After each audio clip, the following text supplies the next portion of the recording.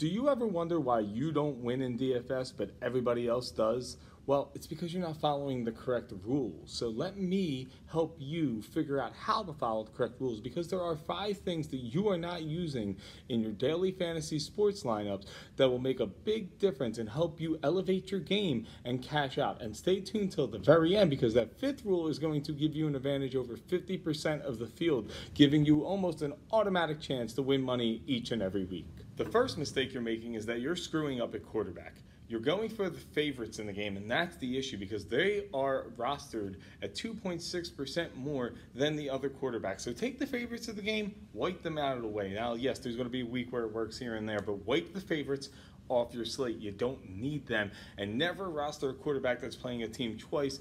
It shows that their production dips, and you don't need that. What you want to do is aim for a slight underdog. And when I say slight, I mean 4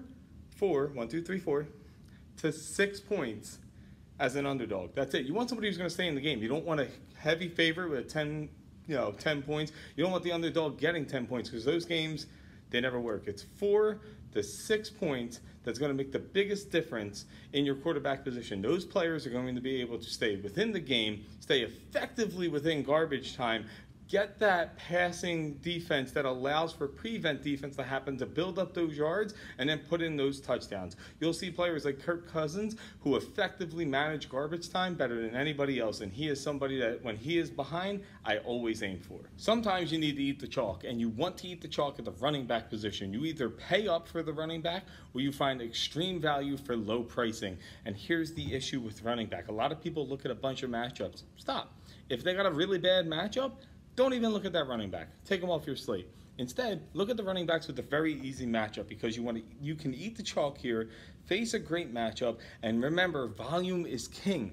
Look again for a small underdog, because in a GPP, a small underdog is going to have a chance at more passing opportunity. And if it's a small underdog with a pass-catching running back, that is crucial for your lineup and will elevate you in the rankings automatically. Rule number 3 is simple. Fade the hot wide receivers. Never pick a wide receiver who's playing a team for the second time, because again, just like the quarterback, the production dips. But fade the hot wide receiver. His rostership is going to go up through the roof usually. This year in 2023, it is Puka Nacua. He's just going to keep skyrocketing. So look for value elsewhere. Again, try to play the best matchups for you, but I'm again looking at the slate underdog. That's what you want. That's what you need. And look for a guy who is above 6 foot and above 215 pounds. Most of the time, they can bully ball the defender and get you extra points. And if he's facing a rookie cornerback, that's good to go. Take it all day. There's like 4 tips in that last little clip right there that you need to do. So swing that recording back, listen to it again, because you want to face a rookie cornerback if possible. Get him at 6 foot tall, 215 pounds. Fade the hot wide receiver so that everybody else can have him, and if he fails, half of the lineups are dead already, and you're going to be golding at the wide receiver position. Tight end is simple. You don't have to worry about implied points to me. You don't have to worry about anything else, because tight ends are usually boom bust and you need them to fall in the end zone. Well, what's the easiest way to figure out how to use the tight end? Look at the matchup. If the team is bad against tight ends specifically, not team defense, you have to go look at specific against tight ends. If they're bad against tight ends, play that guy, because I guarantee you the NFL isn't stupid, my friends. They're going to use a tight end, and if it's a tight end that has any type of pass-catching ability and he's playing a really bad team against the tight ends, that's fantasy gold. You stayed around till the final rule, which means you're going to beat 50% of the lineups automatically with this. And here is the simple rule. It comes with defense. You don't always punt to the cheap guy.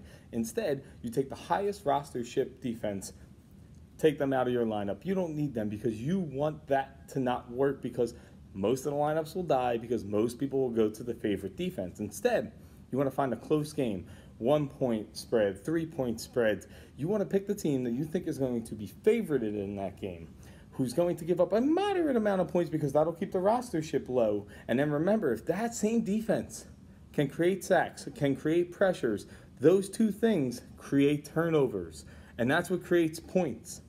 Don't chase the highly rostered team. Don't chase the super cheap team. All I want you to do is to find the favorite in a game, in a close game, who gives up a tiny bit of moderate points and can create pressure. And I guarantee you, they're going to get you more fantasy points for your daily fantasy sport lineup each and every week, allowing you to cash